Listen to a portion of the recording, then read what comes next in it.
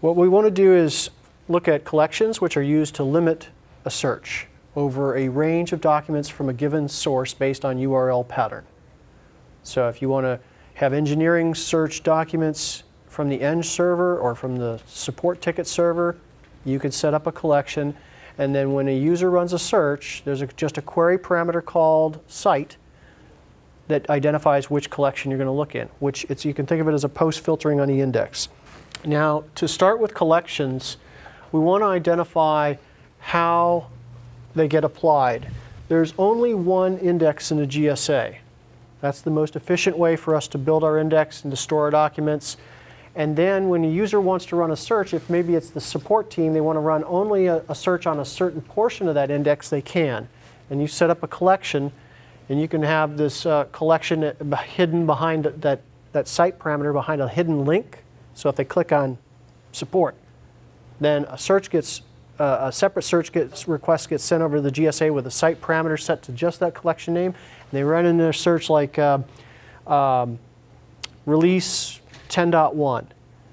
And then that search term goes again and hits only that index, that collection instead of the whole index. Here's an example of a customer that's using collections. So based on their product names, people select, they go to all products and they search for Dreamweaver. They run it, they click on this search, and then when they click on this link, silently a parameter gets sent back over to the GSA with it's a separate search request, but it's an empty search, and then they enter in software, and they can now run against just that index. There's also links here that are providing collections behind them as well. So to create a collection, it's very simple, it's very quick, it's all on the box, it's all, no software you have to install, no big configuration wizard you have to go through. You just go to crawl an index, collections, give it a name, click create, and just going to import it. You could also import the configuration from a file. It adds the name of the collection, and then you can click edit.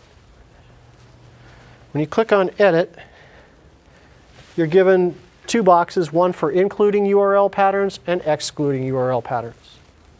So you can include content from the sales directory, from the marketing directory, but exclude stuff from the engineering directory.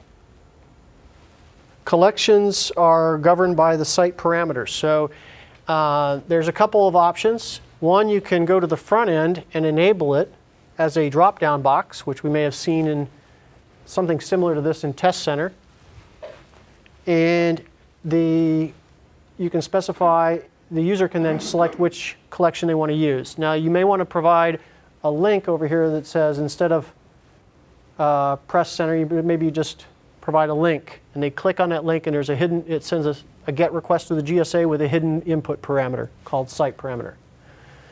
You can have site set to one collection, or you can have it set to multiple collections so that results have to appear in products collection and the services collection. That's the dot operation for and. The bar operation for or.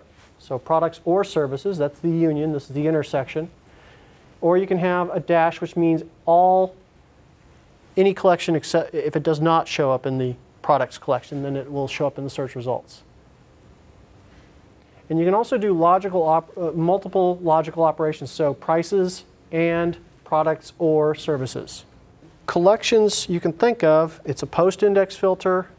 You can use logical operations on it, so in some senses it can become almost as powerful as metadata, and with the benefit of not having to have good, clean metadata.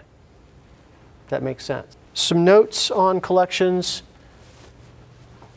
Under crawl diagnostics, you'll see a collection name that you get to select. By default, we've been working with only default collection. So we've seen everything because in the default collection, there's a slash operator that says all content in the index gets included in the default collection.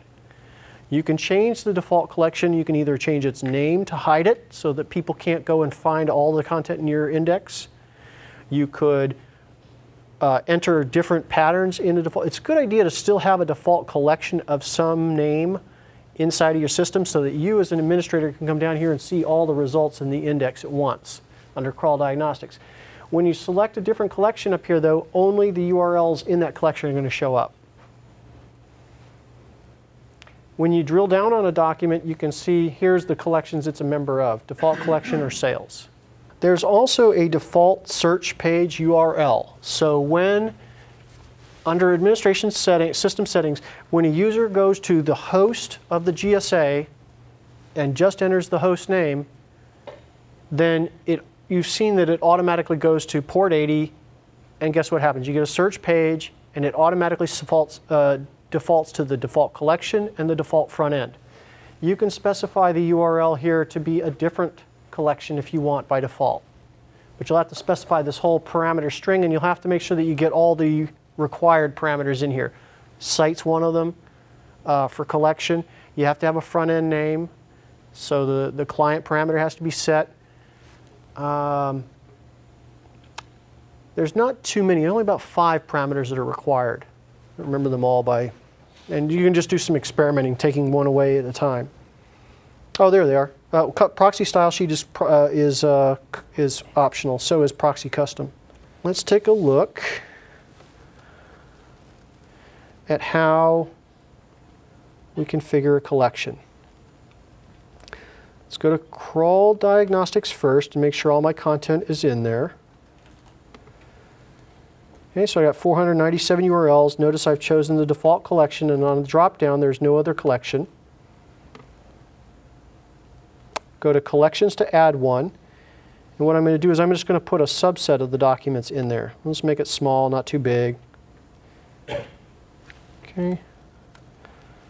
These URLs have to be in the index, and they have to be crawled, using your start crawl pattern, your following crawl patterns.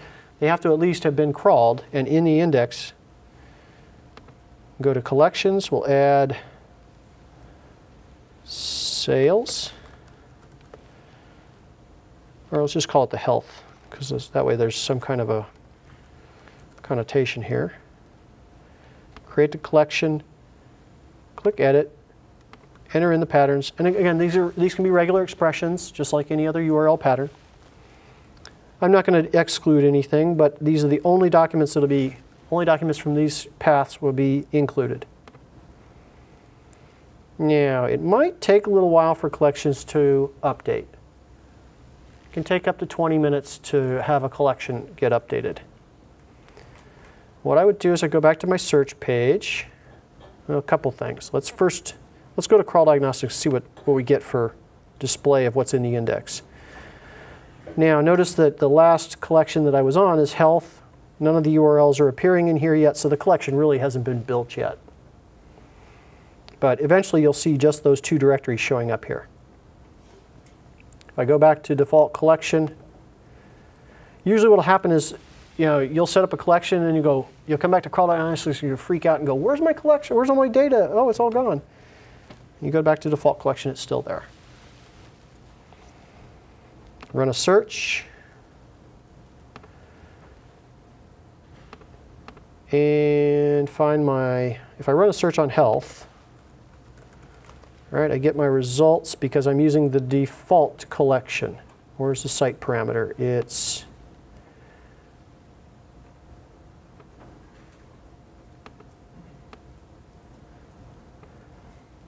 right here. Site equals default collection. Now if I change this to sales, oh, I called it health. Okay, great. Okay. That's what happens if I enter in a incorrect collection name. Let's see here.